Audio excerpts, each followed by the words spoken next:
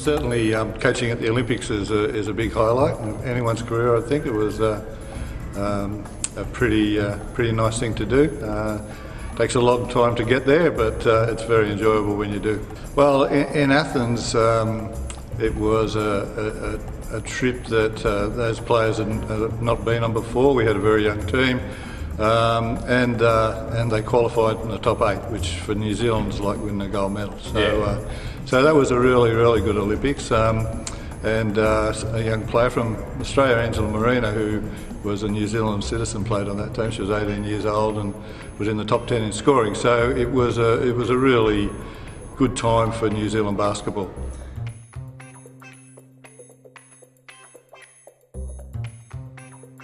I get my delight from seeing players progress to higher levels. So for me, coaching is about the ultimate for coaching. Coaching is to see players that you've worked with represent Australia, or go to the NBL or WNBL, or just achieve their potential. And but some of the teams that I've coached over the years, one of the delights of coaching was coaching under 12 girls team a couple of years ago in the VJBL. So Olympics or Friday nights, it's what you get out of it that provides that enjoyment.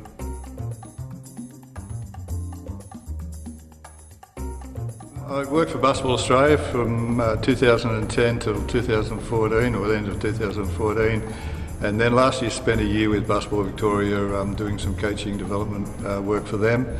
And currently, now working at Dandenong Basketball, which I'm delighted about.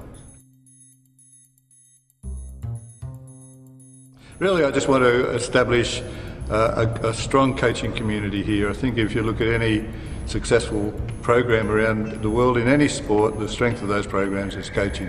And to build a strong coaching community here with a good culture and and a succession plan, so that we know where our coaches are going, and then providing assistance to those guys to achieve what they want to achieve out of coaching.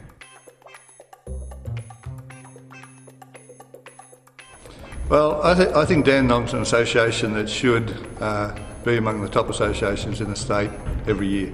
And to do that, you need to build underpinning programs, so you've got good players coming through all the time.